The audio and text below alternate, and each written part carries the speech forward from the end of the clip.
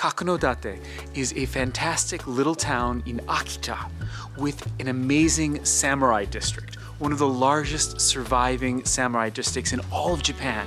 Come here, walk along old roads with little fences and samurai houses on both sides. The former Aoyagi Samurai House is one fantastic facility where you can see collections of samurai swords, other weapons, armor, various farming implements, photos that date back to the Edo period, as well as numerous other articles. You really got to come check this out.